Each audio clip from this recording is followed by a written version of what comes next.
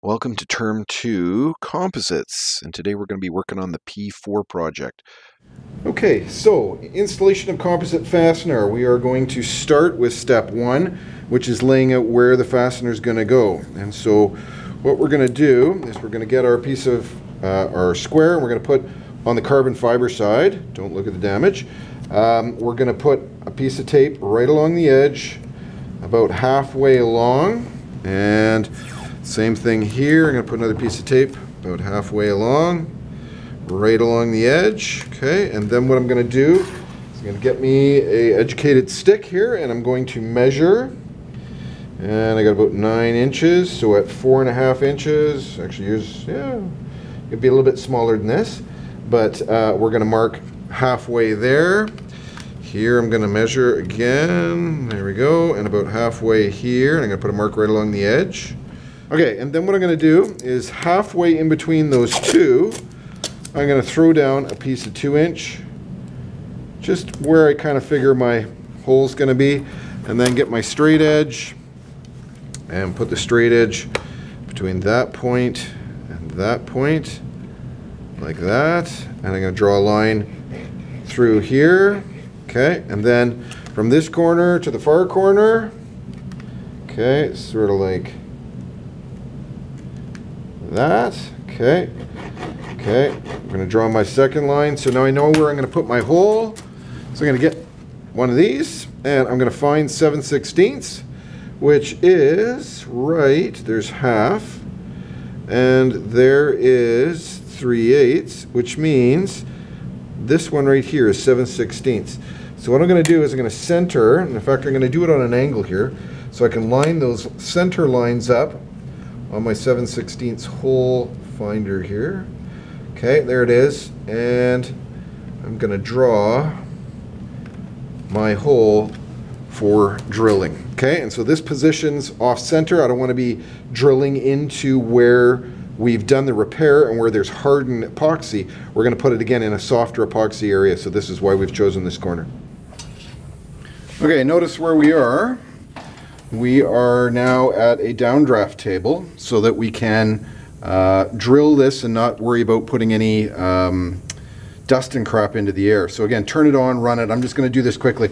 So I've got a drill with a number 40 drill bit in it, and what I want to do is I want to very carefully make sure that this is going right exactly into the center of that hole. Perfect. So now I'm ready for the rotor broach. Okay, now we're ready to do some rotor broaching. So this tool is specifically designed. You can see it's got the little pin on the end right there. You can see a little, I don't know if you can see how well you can see that, but the little pin is designed where it can actually compress. So we're going to push that into that center hole. It's going to keep this tool nice and centered, and it's going to allow us to cut through that top surface. All we want to do is just cut through the top surface. Okay? So let's install it. Bring this down. Let it find center. There it is, it's in the hole. And now what we're going to do is simply cut through the top layer. Okay, like that. Don't go any deeper than you need to. And there it is, just a little piece of carbon fiber, rotor broach. Okay, the next tool we're going to use is this special drill bit. Notice how there's no real angle to it. It's pretty much flat.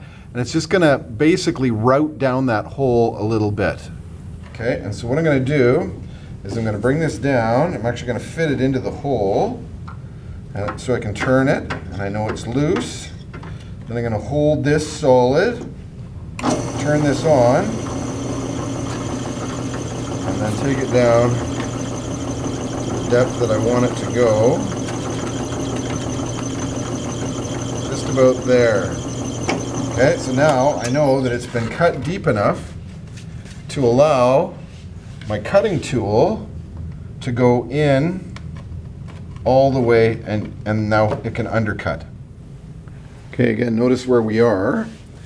We are back at the grinding table, downdraft table. So again, turn it on so we're not making a mess. And then what we're going to do, so So we got this, and we've got the cutting tool. So let's put the cutting tool into the drill, tighten her up. Just snug, doesn't have to be super tight.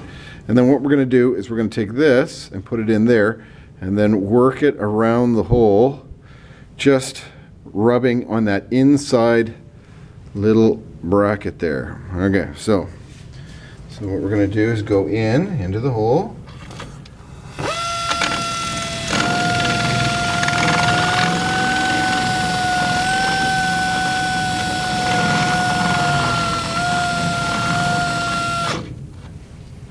Worked it really well. Okay, cool. So now it's properly undercut.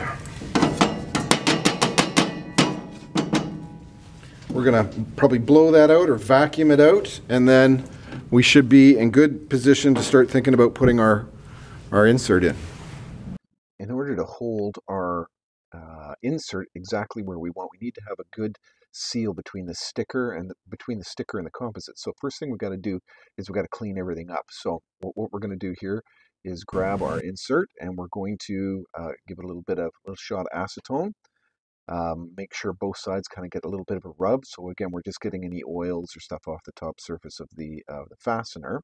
So it should be nice and clean and it will stick well. And now we're just going to give the surface a quick rub just to make sure that it's got no oils. Next thing we want to do is we want to line up the holes in the attachment sticker with the holes on the insert itself. So one side of the sticker will just be plastic. The other side will have the paper and the adhesive. As much as you can, try not to touch that adhesive. We want to keep it as clean as possible. We're going to take our insert and we're going to line up the two holes in the insert with the two holes on our plastic sticker. Okay, once we get those lined up, and be super picky, we want those to fit just absolutely perfect. Once we get those lined up, we're going to squeeze that thing super tight so that we get a good bond between the insert and the sticker.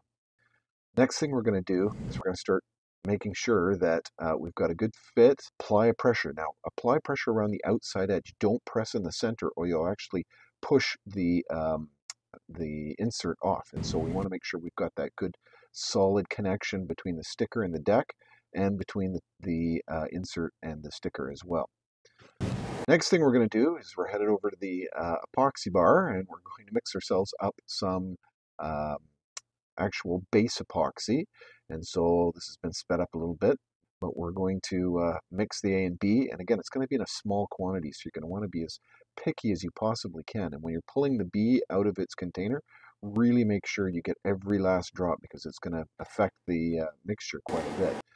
Take the time, 2 minutes, do the full mix, and then what we're going to do is we're going to add some filler, and you can see here I've added a bit of filler and mix that again for 2 minutes. Next thing we're going to be doing is putting it into a bent tip syringe, and so you'll see I'm going to load it. As I load it, I make sure that I've got a little bit of airspace on the top. Don't ever just glob it in where it seals because you'll end up with big air bubbles trapped inside the syringe. We don't want to do that. We want to kind of pour it down one edge. So load that thing about half to 3/4 full, and then we'll put the end back in the syringe and we're ready to head over to our insert once again.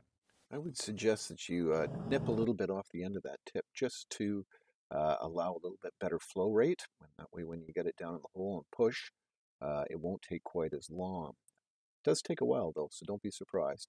We're watching it here very carefully as we're filling in. What we want to do is completely fill that cavity around the edge of the insert so that it's completely locked in there. I would suggest pushing a little extra material out the other side. You'll see that in a minute on both sides, so it's got a little bit of a reservoir to pull from when things start to settle down inside. Keep an eye on it for a good hour or so after we've done the initial install to make sure that as it fills inside, it will pull that material back down in the hole. We want to make sure we're filled right to the very top. Next day, we're going to rip off the sticker, and we should break all that material off flush, and that's our finished product.